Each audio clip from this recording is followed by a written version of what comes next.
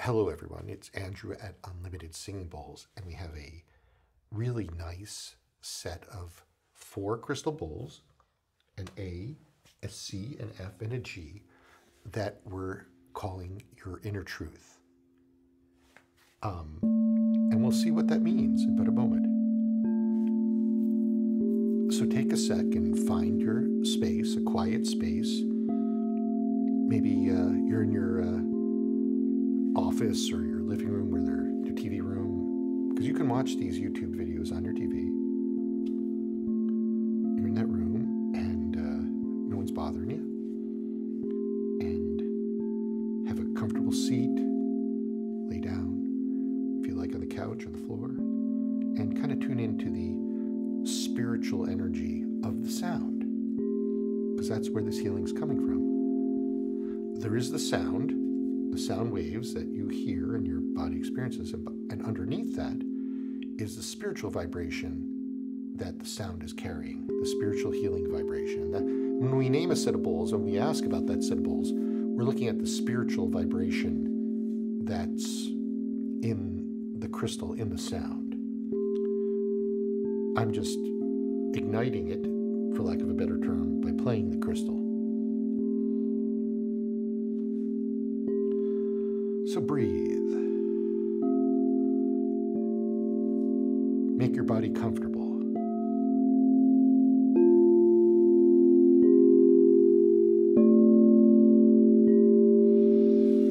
Ease into this.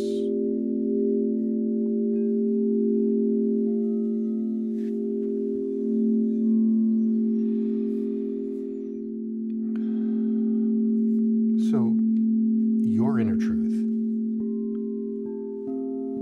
It's different than mine. It's different than your neighbor's. Different than your child's. People always like to complain, parents like to complain when they have teenagers, when they rebel a little. And they kind of go, well, the kid's just trying to find their inner truth and live it. They're trying to knock you out of their inner truth.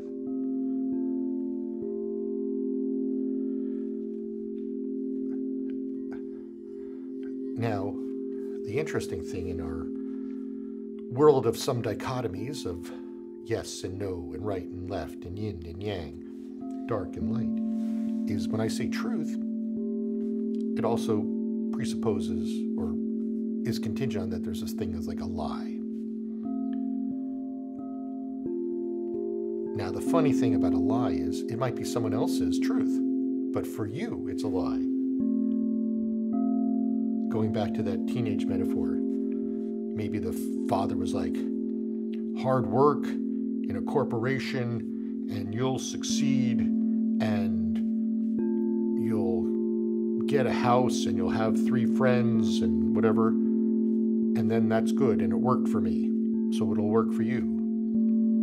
And the kid may have a whole different path, whole different soul, and they're like, no, I'm gonna run around and become an EDM producer and live my life full of hippie drugs and going to various concerts in Spain and Mexico and become very successful. Kid may become a big top producer and that's their inner truth that they're manifesting. There's no right or wrong here, as long as it's yours. Not your ego, yours. Now, it could be these are very dramatic examples I use. Things can be much more subtle and contained. So what this bowl set is really good at doing is letting your energy come back to you from other places. One of the first things about getting to your inner truth is getting inside. So I want you just to let the sound start to help you bring yourself back from other places. Sit back and kind of imagine, if you were to say, where have I left my energy? Did you leave it in a work project? old relationship? Did you leave it in the future, imagining what you're going to be doing? Is part of it just floating around, looking for fun, not even near you? So when you just kind of imagine a big, kind of magnetic, glowing sun above you, like a glowing, beautiful, orange, golden, yellow sun that's going to start to call back you from different spaces. Let's say different times, different people. You ever have one of those relationships like, I can't live without that person. I don't know how I'm going to live without him. Well, you left a bunch of energy over there. And then you go, I can't believe I was so into that person. Well, your energy's still there, so call it back in this big glowing sun.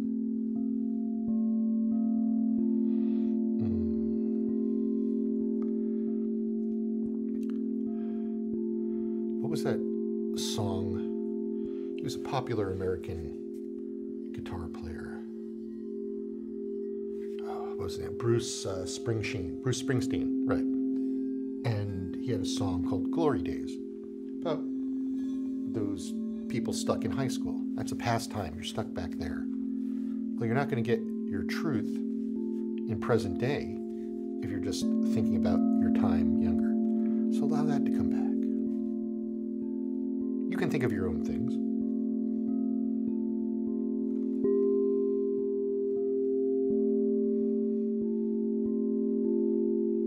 If you're worried about the future, come back. And I want you just to imagine that glowed sun.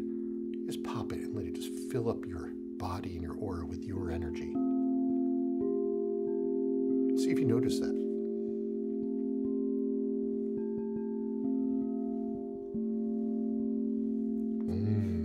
Yummy. That's you. That's your energy. But you didn't have it around you. So doing other things.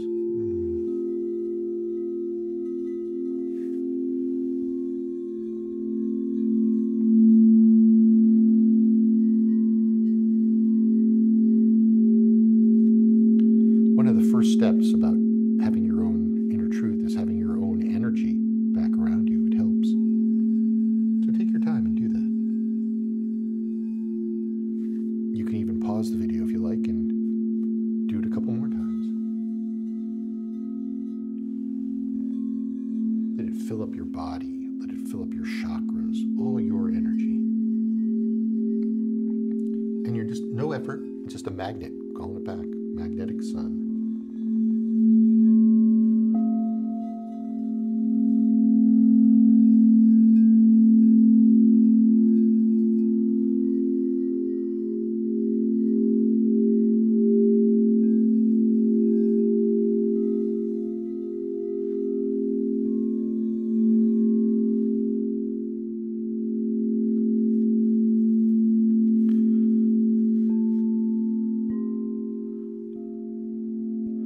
So you're starting to come back here. And you know how we talked about a little bit earlier? Well, if you're looking for your own truth, well, what's the lie? Something you believed that didn't work for you. So let's start somewhere simple.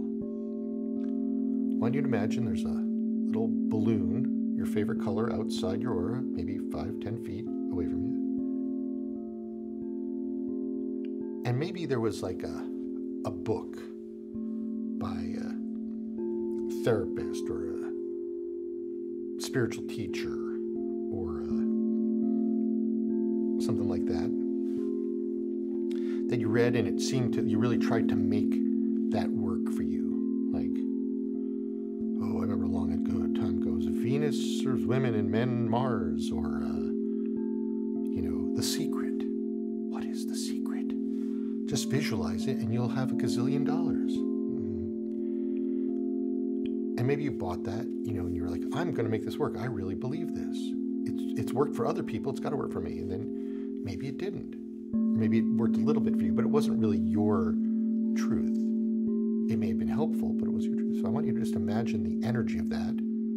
Just say hello to it and let it fill up the balloon. Now don't push it out. It's just energy. I'm going to get it. I hated that book now. I want to. No. Just kind of let it fly out into that balloon. No effort in spirit, just ease. And when you feel that energy's gone out there, take a little pin and pop that balloon. Let the energy dissolve away.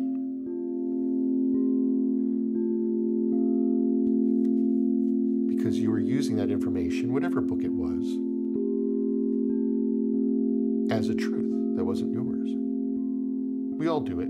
There's nothing to be embarrassed about. When I was like 15 or 16, I was really into Carlos Castaneda.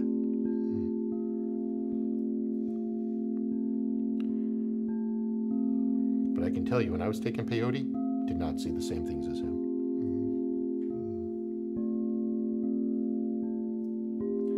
All right. Another type of thing that could be get in the way of your own spiritual truth, that you could be a lie, is let's take a look at perhaps you've had a spiritual teacher, or you grew up with a minister or a priest or an imam or a rabbi, or you found a yoga teacher, what do they call it, a guru, or any number of things.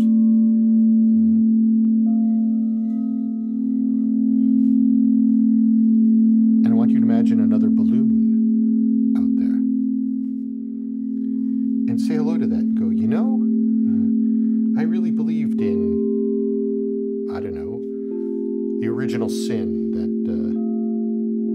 my priest talked about one time, or I really believed in that spiritual book I read about how ice cream was the answer to all our malaise as a society. Whatever it is. You know the book you may have read. You know the person who may have influenced you. I really believed in this yogi until I found out he was a real bear.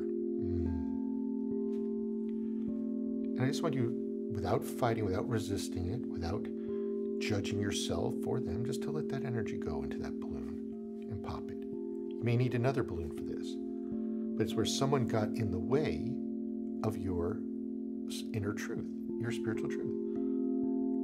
Sometimes this has a bit more energy on it than reading a book, because maybe you had a deeper relationship with the church or the group. So you have to be able to forgive yourself and forgive them. You can start with, I'm just going to forgive, and then let the energy go. Maybe you really put it on somewhere.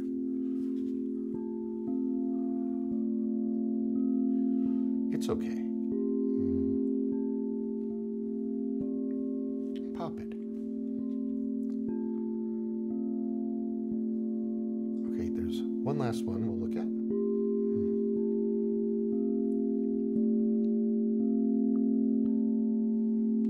I want you to put another balloon up there.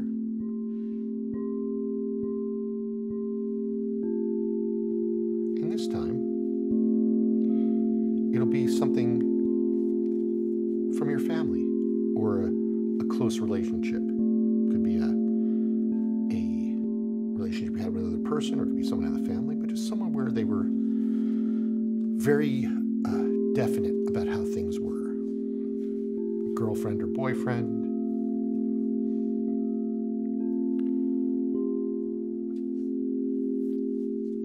Maybe a professor, maybe your grandma, your dad, your mom, your foster parent. Could be anyone.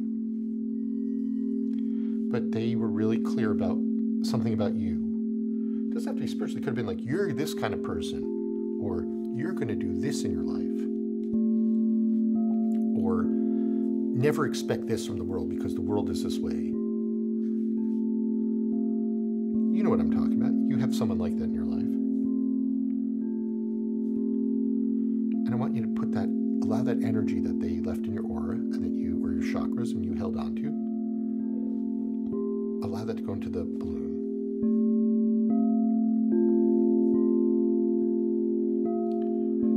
And forgive them. And forgive yourself. Forgiveness is a beautiful solvent. When energy is stuck to you, if you can forgive because it was an experience, whether it was a positive learning experience or negative, if you can forgive, then it loosens it up and it goes out. I love forgiveness. As someone who's made quite a large amount of mistakes over my many incarnations, forgiveness has been very helpful. Yeah, just pop that. Now, there may be other lies you're thinking of, and you can do the same thing. I'm just doing this as an example.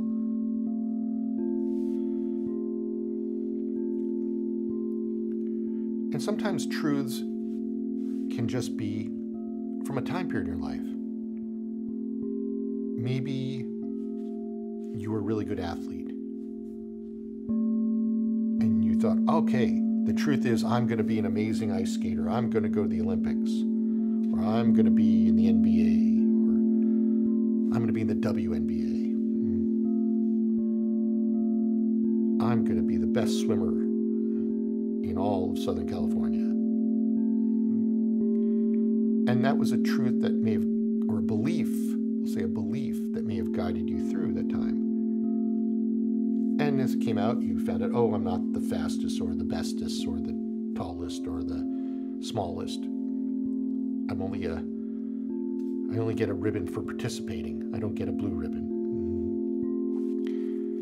And so you can forgive yourself. So imagine a little bubble out there and like a non-truth, a lie that may have been truthful to have, in your mind to have gotten you there, but it's no longer.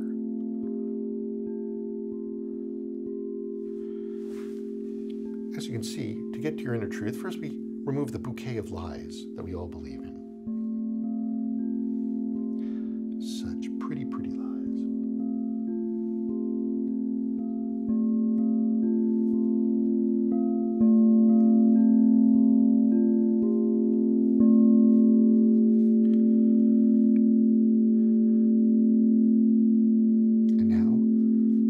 The sound to start to illuminate your truth. And for right now, I want you just kind of, for you, imagine whether it's a flame inside near your fourth chakra, a flame of energy, or a light.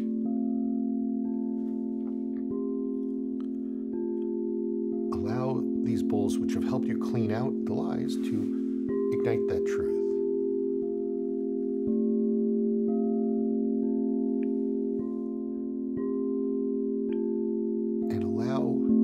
The divine, whether it's God, one of your healing guides, an ascended master, to start to heal that truth so you can hear it.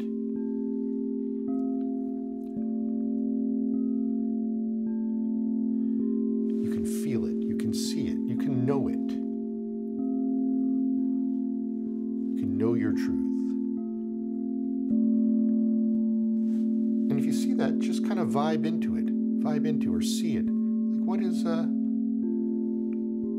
what are you hearing from your truth today? It might be in reaction to something you were releasing, or it could just be something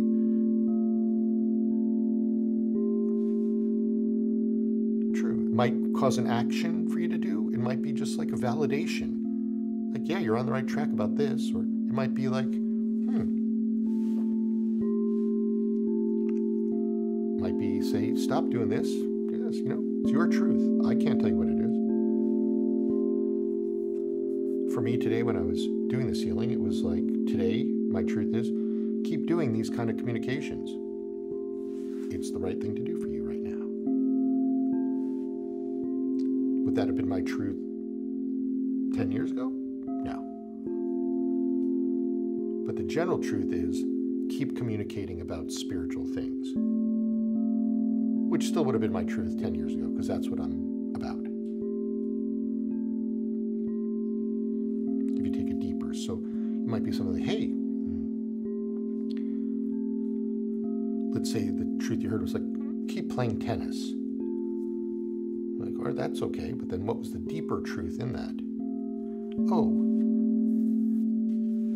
keep taking care of your body and healing it that way, and finding communication and friendship within a sports situation. Or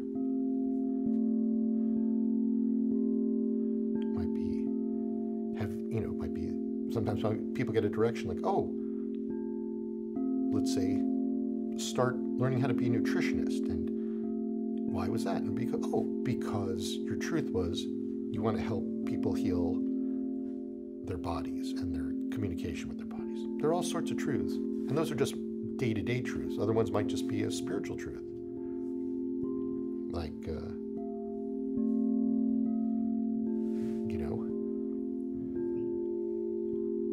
do this to get a little more on track with your soul. These are just examples. You could have thousands more, but usually there's a basic core truth in there that you can get guidance from. So if someone always said, oh, you'll never be a painter, and you kind of gave up, but inside you were desperate to be a painter. As you take out the lies, you might actually find, oh, I really am a painter. I'll have to do it my way. I really am someone who's going to make weird synthesizer beep beep noises. You got to do it your way. So I'm going to shut up now, just play the bowls, and allow yourself to fill up and hear and know your truth.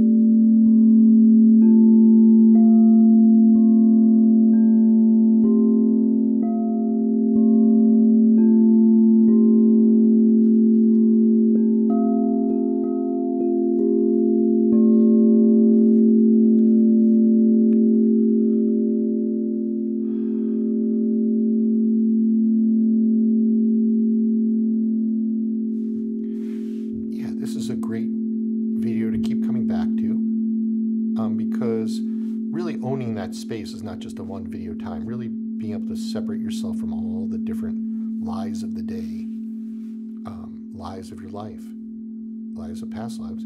It's always good, because the more strength you get in hearing your divine truth inside, which is given to you, the stronger you'll be and the happier you'll be. Thanks. Andrew here.